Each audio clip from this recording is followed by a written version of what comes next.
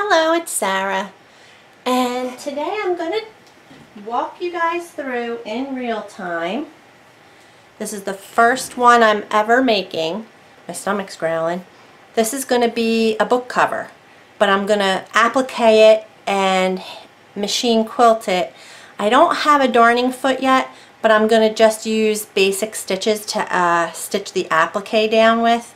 But I want to show you the process that I used to get me this far. And I haven't cut out my letters yet. I'm going to cut out letters, excuse me, that spell dream. So I'm just going to set this aside and we'll get back to that. But to start my project, the initial thing that I did was play around with some designs that I wanted to use. I wrote some words down that I like.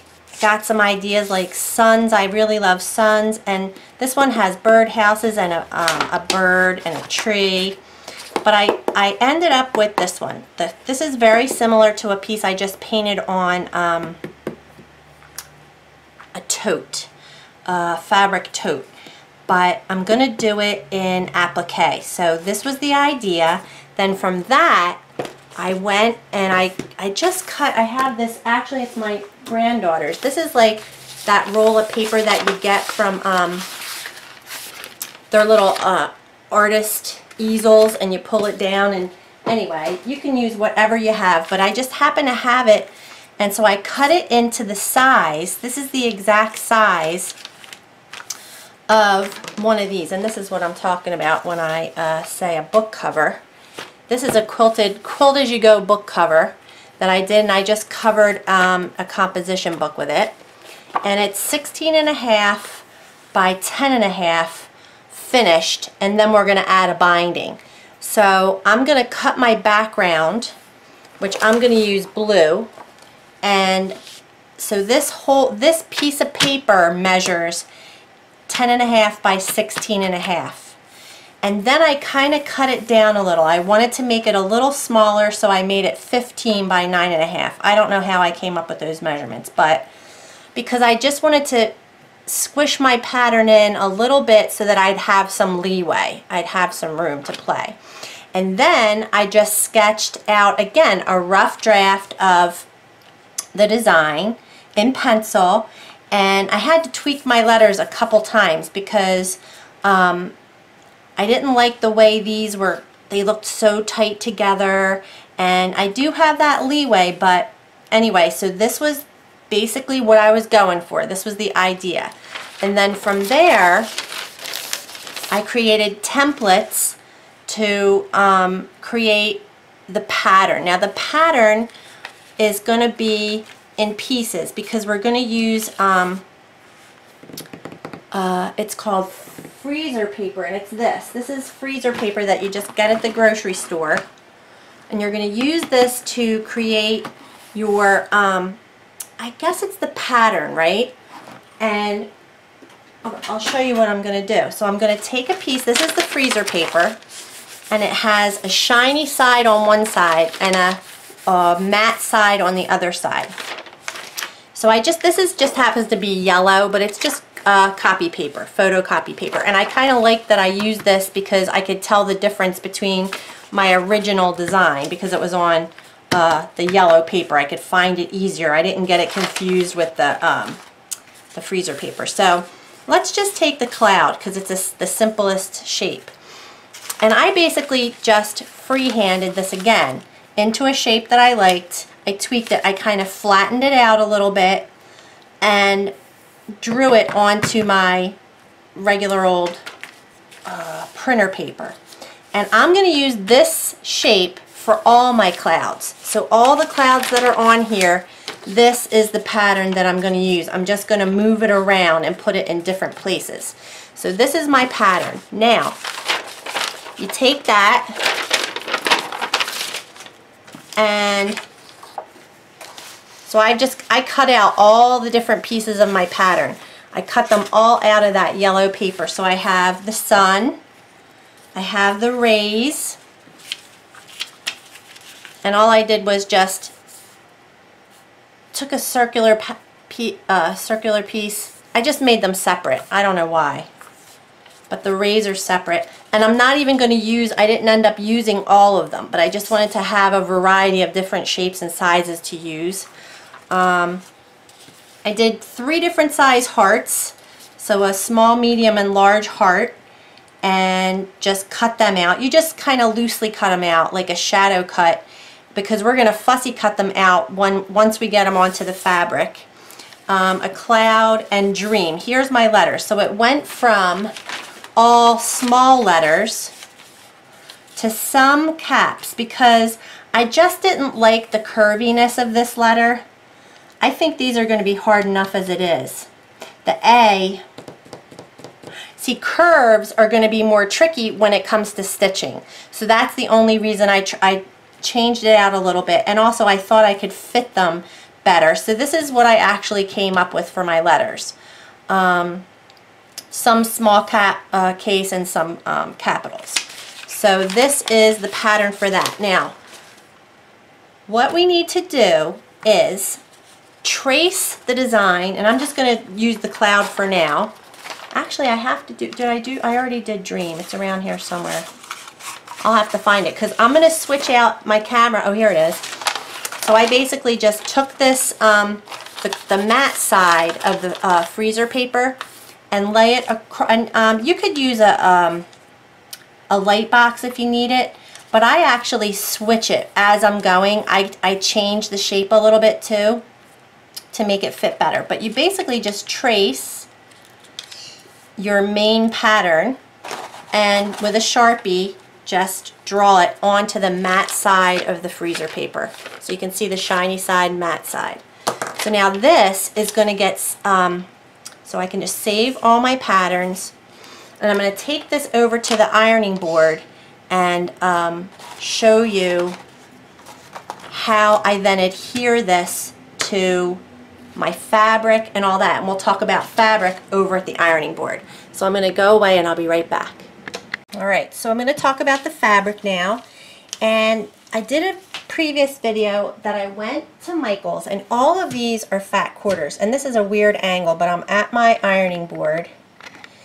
And I just picked out batik fabrics, or these are actually, it just says blue assorted. So they're kind of plain. They're not fussy patterns. There is a little bit of pattern on there, but they're not fussy. This is what I actually used for my palette for this quilt that I'm making. See how the purple, it's kind of just modeled, right? It has modeling in it. This actually has like a chevron print. And some of them are batiks. Like I think the orange is a batik. The red isn't. I don't think this is the batik one, but basically just pick out fabrics that are not going to be too busy because you're creating a design with the applique. So pick yourself out some colors that go with your design, and then this is called Steam-A-Seam 2 Light, and I got this at Joann's, and it's only like around $6, but you only get 5 sheets, I think it is, something like that in here. So what I did with it was I cut each sheet in half. So now I don't need to use, like, you can iron one of these onto your fabric and then you'll have that much more to use. But anyway, I cut each piece in half to create these pieces of fabric. Now each piece of fabric now has a piece of the Steam-A-Seam on the back, and all that is an adhesive. So when you pull the backing off, there's a stickiness back here. So it sticks, and you can then stick it down to your background. And we're going to do the same thing with the freezer paper to just create the template that we're going to cut around. So I'll show you that. But see, all these little pieces have the Steam-A-Seam on the back. So I'm saving these. Like this is a little piece of red, but it still has it on the back. This was the hearts that I cut out. Oops. So you can see the hearts that I cut out of there. This was a big piece. I did a big piece for the white because I had a lot of clouds. And I didn't even use these yet, but they just have a piece of Steam-A-Seam on the back of them that I've already ironed on. This was the yellow that I cut all the rays out of, but I still have leftover fabric. So these are your scraps, and that's the sun. So to get your fabric all steam-a-seam, you use the wrong side, and you just take a piece. This is half a piece of the steam-a-seam, and I'm going to peel off the backing and just lay it onto my fabric on the wrong side. And it's sticky. This has like a stickiness to it. So it's stuck to my fingers, and you just kind of stick it. And I go as close to the edge of the fabric as I can, because I just want to, you know, use it up. I don't want to waste it as much. So it's stuck on there now, see? It's got the stickiness to it. And then I've got some water in my iron, because on the directions it does say double-sided temporary stick on the back. It said steam iron or pre-wash to remove sizing, which I didn't pre-wash it, so I am going to, I just added steam, and it seems to be working pretty good, pretty well. So let's see. It's been sitting here a minute, but it seems pretty hot. And then I'm just ironing. I'm going to do both sides of the fabric actually. But you can kind of see it starts to get see-through. And that's stuck. So I'm just going to grab my scissors. I'm just going to cut this roughly.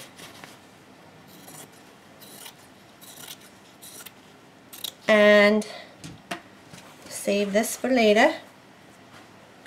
I don't think this was a batik. This was just, I'm not sure. It might have been. Anyway. I'm going to flip this over and just go over the front side as well, just to make sure it's all good, right? And that's it. That's all you need to do to prepare your fabric for the next step, which is to then take your freezer paper, and I kind of want to make this cool. Maybe I shouldn't have. And you would position whatever you're going to do on there in a place that you like on the fabric, which this is all pretty, so I'm just going to go for it. And again, I'm going to try and save as much fabric as I can, so I'm sticking it along the bottom here. I can see through the paper. But you know what? You want to make sure that you have this stuff. That's what you really want to make sure, because it's not all the way to the edge. So that looks good. And I'm just going to adhere this to that side of the fabric, to the pretty side of the fabric.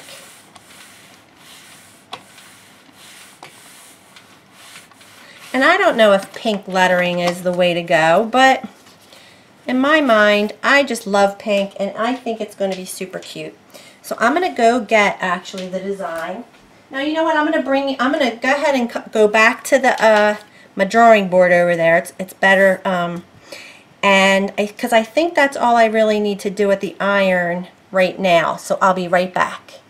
Okay, back over at my desk, and now I have this piece of fabric that has the steam-a-seam on the back with its stickiness on the back. And this is going to stick on here long enough for me to cut out the letters. So I'm just going to cut this away from the fabric. Well, these aren't the best scissors for this, I guess. I don't really want to use my fabric scissors, but I just want to get, so this pink, see, then you can just pull your freezer paper off and put this in your little box of scraps that you can use later to make something. So all this has the adhesive on there, so now I can save that. And I'm just going to cut out these letters. Let me see, I'm going to get my other scissors. I'm a very much beginner sewer and beginner fabric person. So I do have a pair of fabric scissors actually that are in my in the other room, because that's where my sewing machine is. But for right now, I'm just going to cut this M out, because, and I see how I kept it in nice straight lines, because I think that's going to be easier for me to stitch. That's my hope, because I have not tried it yet. This is all, I'm just going along with you guys so you can see what I do. And I don't really know if I want to make this smaller knots. So this is, oops, didn't get the fabric.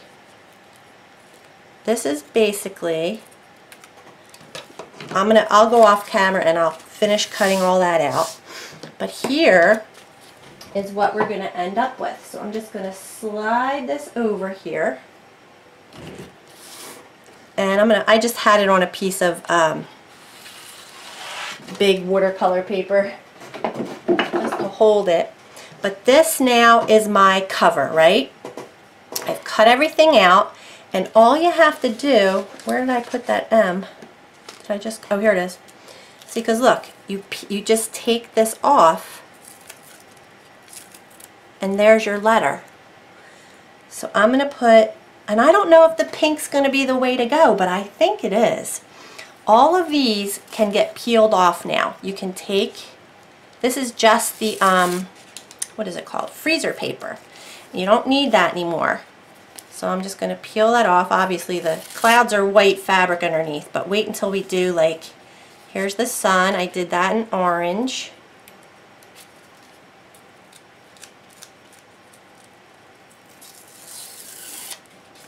And I'm going to put, like when I arrange these, oh, see, and here's the thing. If you're doing a pattern that has specific things that have to go a specific place, you should kind of number them. But in this case, this isn't, I'm not that particular. I did lay them out in the order that I cut them somewhat, and then I ended up switching them around. So I don't know that that's, whoopsie, is that? Yeah. Yeah. That's really that important at the moment. I'm going to move this down so you see what I'm doing. So this is all the freezer paper that I'm taking off right now. There still is, on the back, is the steam-a-seam on the back, because I'm going to use that in a minute. I'll show you. So first of all, I'm going to put my sun down. And see how I didn't even worry about the bottom. And I don't know how this is going to look on the quilt because I've never done it before, because I'm overlapping. I want to see, where's my center on here? Let me make sure, am I lined up? Why does it look crooked in the camera? Okay. If I go 1, 2, 3, 4, 5, 6, 7, 8, 9, 10, 11, 12, 16. 1, 2, 3, 4, 5, 6, 7, 8. So here's the center. Right around here, number 12. So I don't really want the rays to go on the fold. I mean, if they do, it's okay. So I'm going to move the cloud to the center, like over, actually I don't really want that cloud to be on the rays either. I'd rather go off the edge than have it on the fold. I don't know why. This is my first one and I'm playing. Alright, so I'm moving this over, and anything that goes off the edge I'm just going to cut off. It'll be fine. But I think I'm going to go with this, something like that. And this will get stitched around. So I kind of like that, but 12 is my center.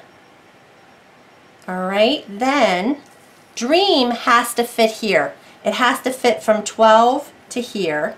And I only have about a 1/4 inch seam allowance. That's all I'm going to do. I'm going to look at the hearts. The hearts are that red fabric. This is kind of fun when you reveal the color. That's pretty fun. And I'm going to put another heart there. And they're going to be dangling, so when I stitch it, I'm going to stitch in black and probably, or I don't know what I'm going to stitch in. Because a lot of people, when they do applique, they use a similar color to the piece they're stitching on. So I would use maybe an orange or a red or a yellow on that stuff, you know. So, you know, this being my first time, I am not sure what I'm going to do. But this part seems pretty easy. So this part, oops, I just peeled off the sticky part, damn it.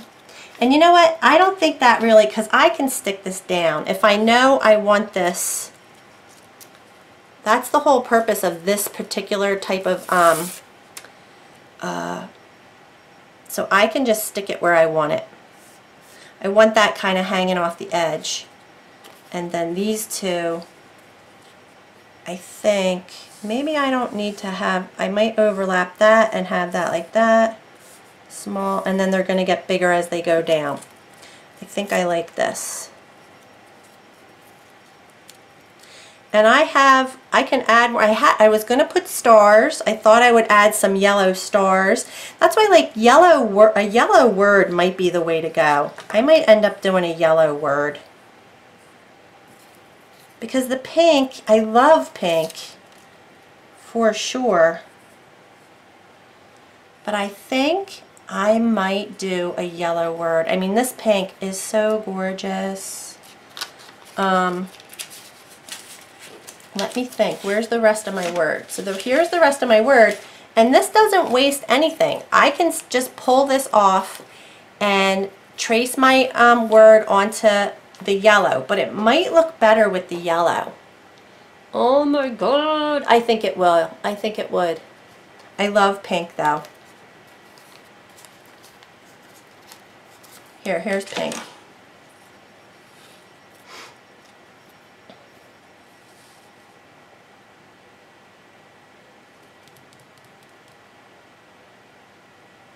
I think I'm going to go with yellow. So I am going to, let me see if I have a big enough piece of yellow.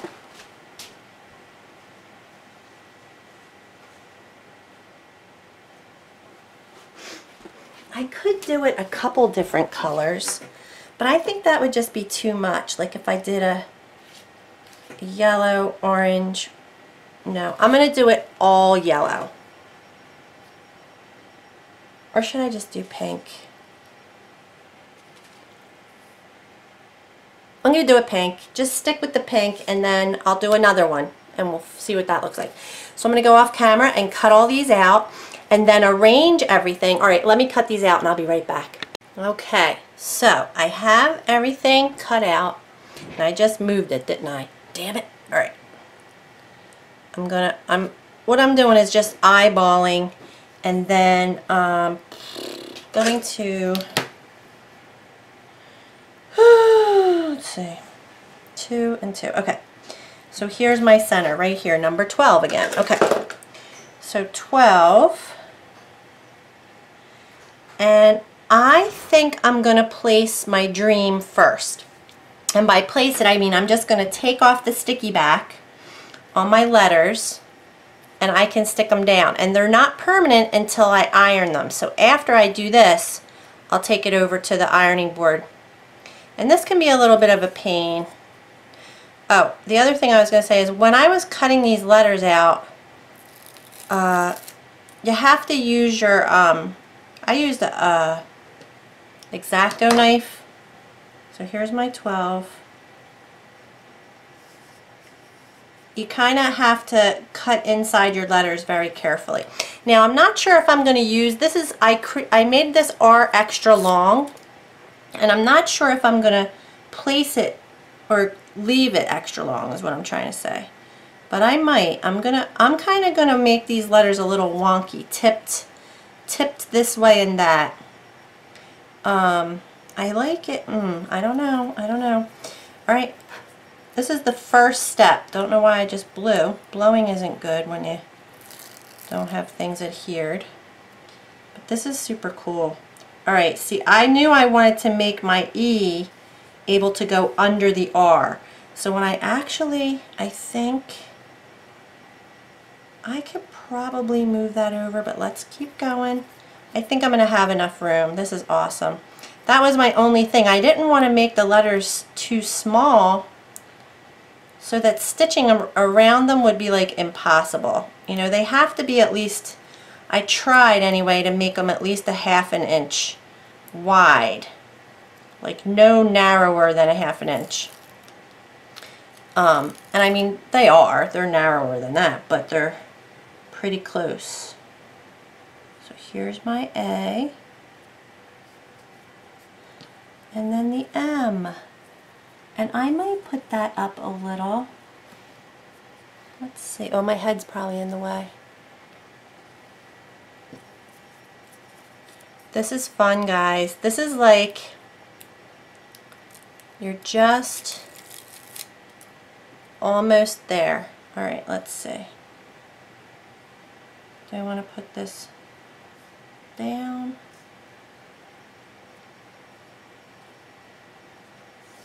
See, I only have a 1/4 inch. I want to move it over. I have to move it over a tiny smidge. So I'm going to leave that and I'll fiddle with it in a minute. But that's basic. I just want to see what the basic idea is going to be. So let's take the backing off this.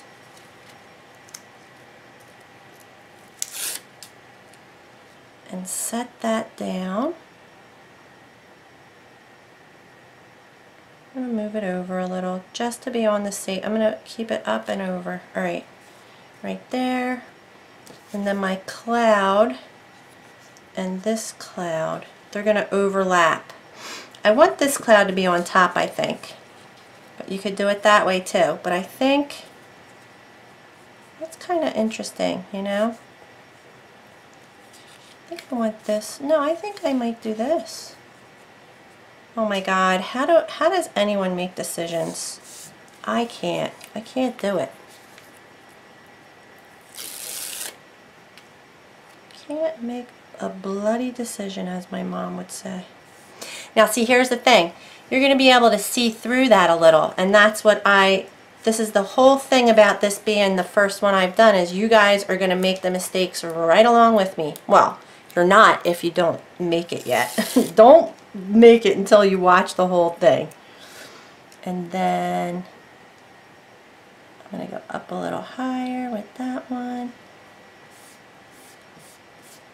Because the white is very sheer, but I'm going to stitch around it. I like it. I think it looks good.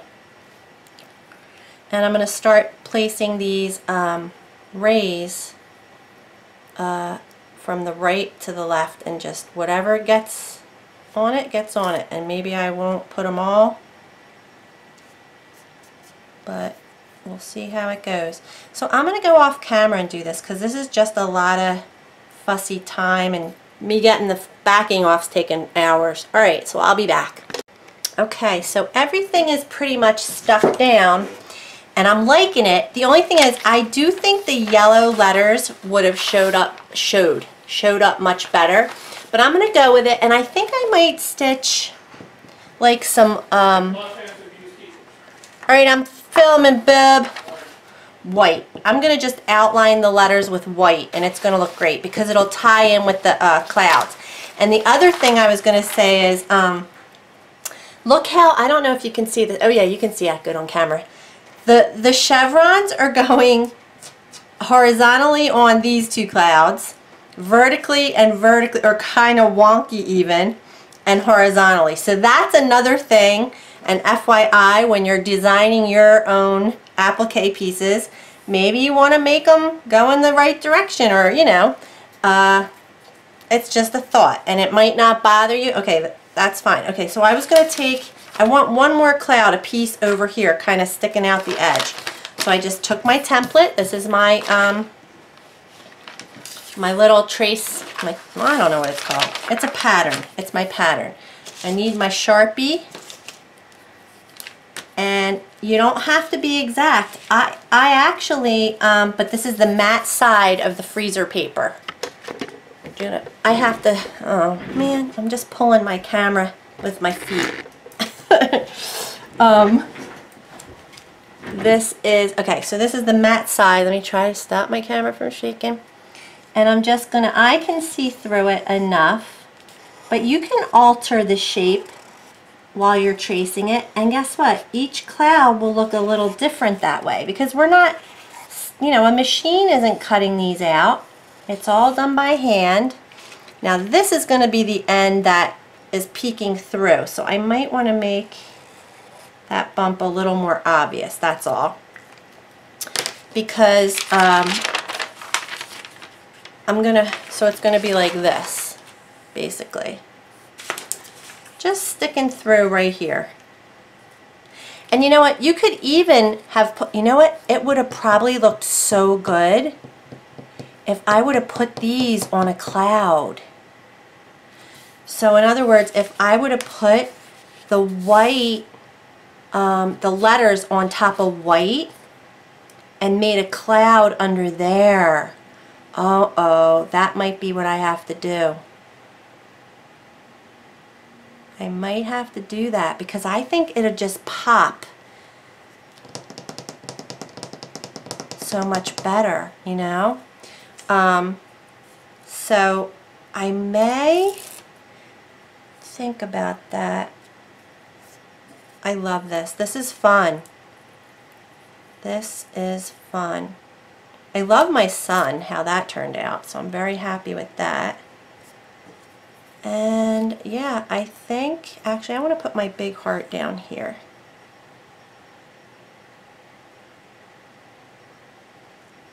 And put the medium one over there.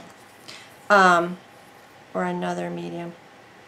But yeah, what do you think? I think, and now I don't know if it would just be too much white, but maybe if I just have a piece of a cloud and put that on top of it.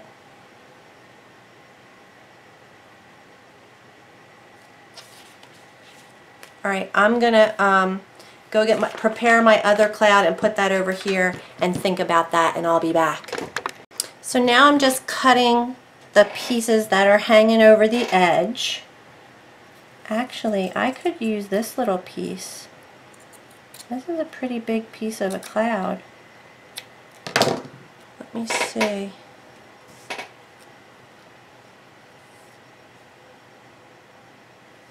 It won't really show, but that would look really cute. See, I should just put at least a piece down there. I think I'm gonna. I wasn't going to, but I think if I just put some of the letters, I just think it needs a cloud down there. And maybe put him right there. It doesn't really need it.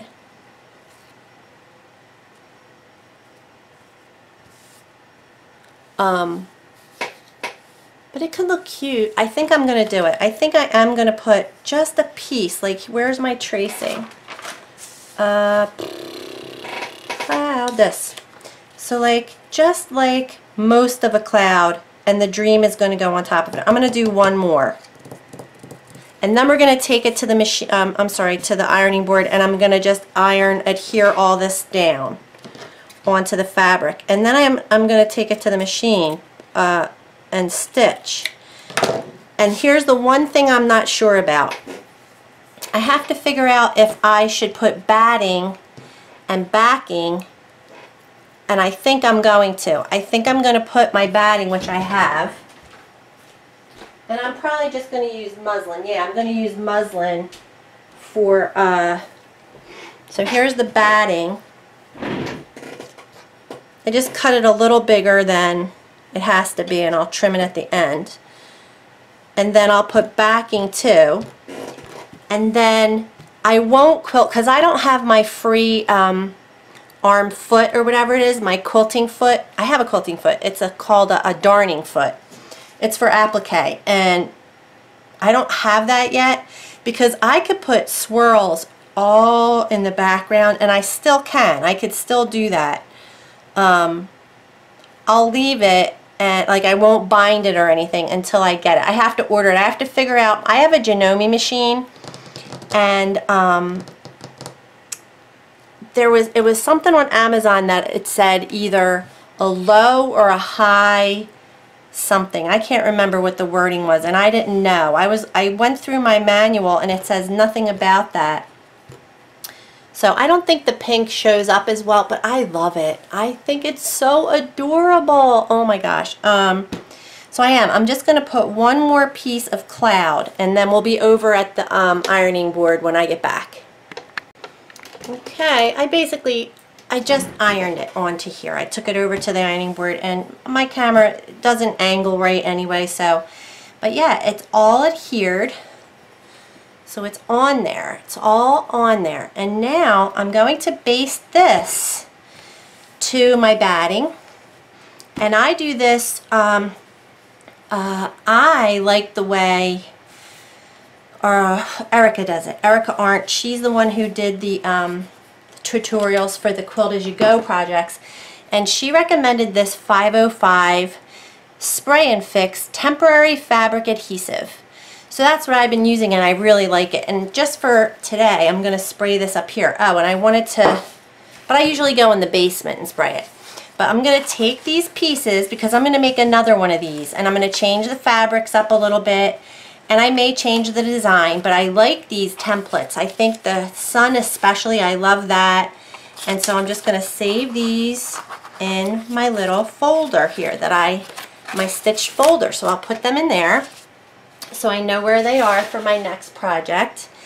And so I've just laid this. This is basically the backing for my quilted. I'm going to then stitch on top of here. But I need to go cut a piece of backing as well. And I'll adhere that the same way. But basically, here's how Erica does it. So you can line it up on the batting, and then you fold back half of it, and you just spray your adhesive. And I just put paper towel underneath because it is sticky, and the overspray would get sticky. And you just press it down, and now it's basted. It's basically basted onto there. And then I peel up this other side. And I hope I just didn't get my whole desk covered in it, but we'll see. And just smooth that down. And now everything will hold together when I go to stitch on my machine. Alright, so I'm going to do the same thing with the backing. I'm going to put a backing fabric, just muslin, just a white fabric, cotton fabric. And then the next video I might do some stitching on here. Now I don't really have a camera set up for my machine, and so I would have to kind of finagle it, and I'm not sure how that would go. So I may not do a stitching tutorial because I don't know that I have the setup for it. But basically I'm going to stitch around all these little things, and that will quilt. It'll become quilted then, and I'll come back and I'll definitely show you the finished piece. Alright, so I'll be back.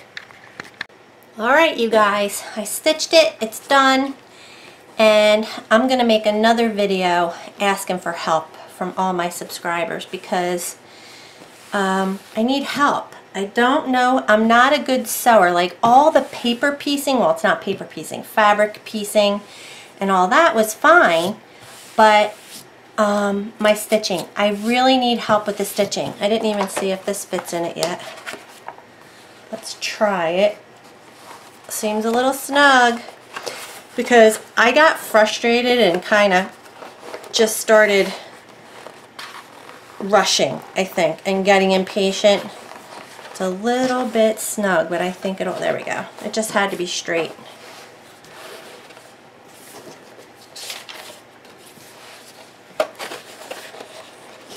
I want to just show you once I get this in there. It's a little snug, but that's because it puckered and buckled.